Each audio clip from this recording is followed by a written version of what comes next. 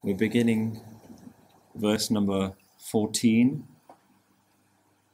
We've been through two of the shabads that are about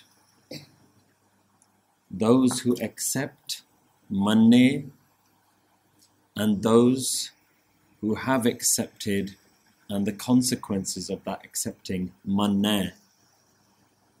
This next verse continues on that theme of describing the benefits to the person who has known and accepted within themselves the truth of that oneness.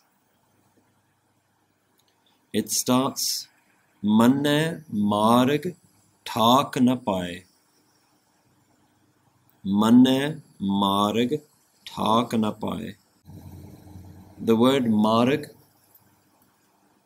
means the path, and the word marg has a sihari, which means on that path. Those who are on that path, thak na paye. Thak means a blockage. Those who are on the path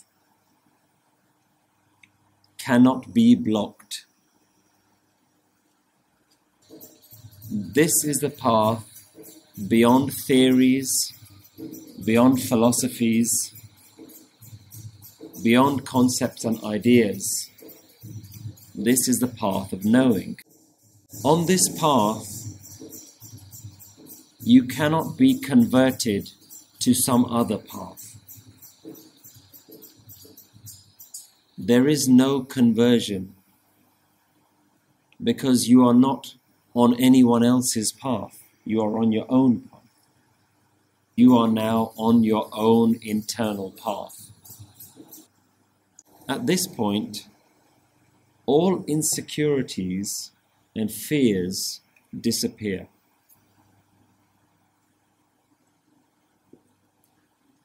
Fear remains, insecurity remain when you're not sure what path you're on. When you're not sure whether the path that you're walking down is the right one. But when you've been to the destination, when you've seen it, then there is no fear. Then you know that you have been on the path, you have seen what the end of the path is. You are no longer relying on the light of somebody else's lamp to illuminate your path. You have found that lamp, that light, that source within you which has shone a light on your own path.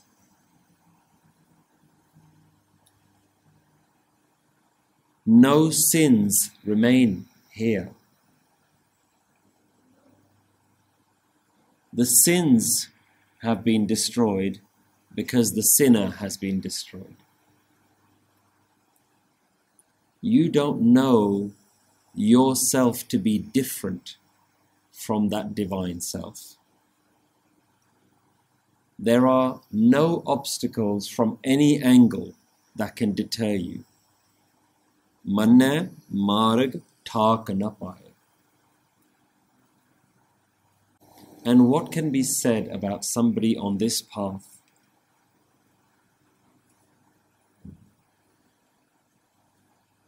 You can only begin to wonder where they are, what their experience is. And somebody who has been on this path is not like anybody else. They do not walk amongst the normal people without being able to stand out. Their experience alone defines their presence.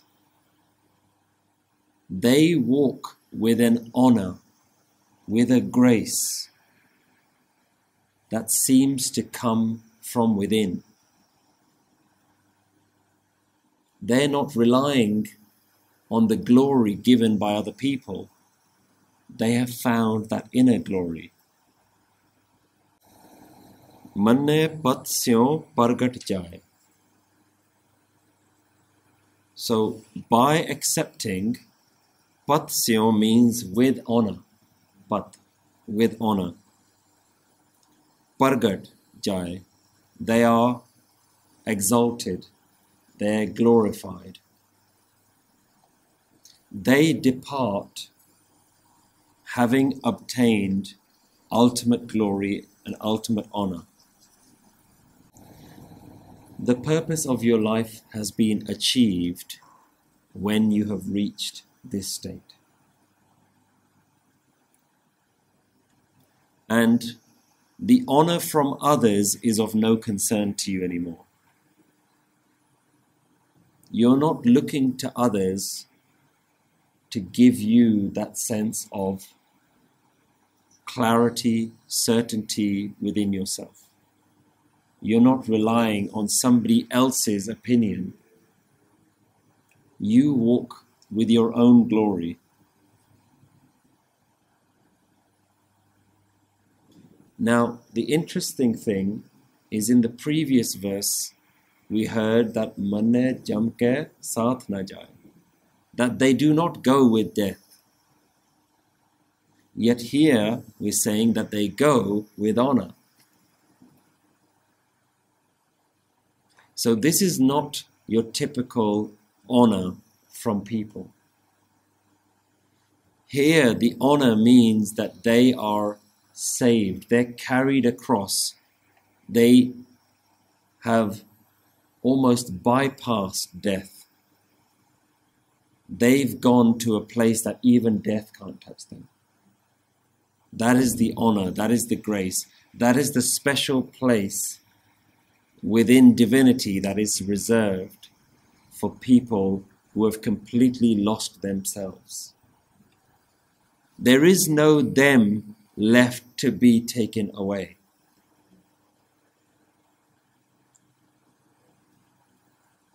There is no individual ego left. Death is the one that comes and takes the ego from you, the identity from you, the maya from you, the body. But when you've transcended all of that and you still exist, not as you, the individual, not the you that you know, but the you that was you before you were born. When we talk about the Mool Mantar and the Ik Onkar, somebody who has become Ik Onkar, somebody who becomes the Karta Purakh, they become Akal, they become Ajuni. Beyond death, beyond birth, this is about the ones who have found that which is beyond death within themselves. Remember, we always go back to the Mool Mantar. The Mool Mantar was the opening definition of what JAPJI Sahib is trying to describe. So our understanding of what is this manne person like, what is this experience that they're going through, they are going through the experience of the Mool Mantar. They are living what the Mool Mantar is describing. They are living in absolute oneness, in absolute synchronicity with the universe. And because they don't define themselves as individuals, they have no fear. They have no hatred towards anyone. They have completely transcended all that we know about the human experience. We know the human experience as being body, as being mind, but we do not know the experience of that which is beyond the body and beyond the mind. That is what the Mool Mantar is describing. That is the honor that these people carry. Manne pat syon pargat jai. The journey, the analogy of walking on the path continues with the next line. There is no obstacle on this path.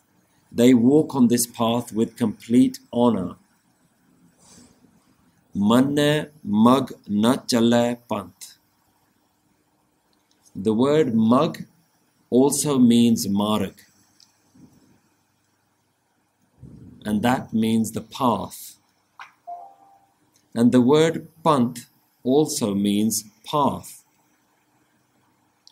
So here, the ones who have known, the ones who have accepted, that one does not go from path to path. Mag na chale pant. They don't move from one path to another. They're not distracted by one set of rituals or another set of rituals. When they have known their own aliveness, then the only rituals that they practice are the ones that are authentic to them, the ones that cultivate that awareness within them. So they do not rely on the practices of others. They know what practice they need in order to maintain that experience of being on that path. So they do not have to go from one path to another. They do not need to consult different people about different techniques. They've already been on that path. They've known that path within themselves. They've found that path. That path does not require somebody else's definition of right and wrong. They know what is right and wrong in order to maintain that experience. So they do not need to go from one to another. They cannot be converted from one set of practices to another set of practices. Mag na chale pant. And what are they left with if they're not going from one path to another? Manne taram seti sanband. They live taram. We talked about the difference between religion and taram before. Religion is a set of practices, a set of rules that separate you from others. You belong to one religion and you cannot identify with those who belong to another religion. Taram says that there is only one Taram.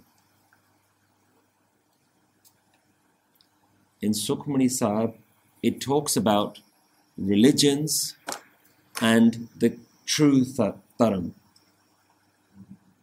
It says, Sagal Taram mein Sresht Taram. Of all the religious paths, the one that is approved, the one that is the right path, Sagal Taram mein Sresht Taram, Har ko naam jap, Nirmal Karam.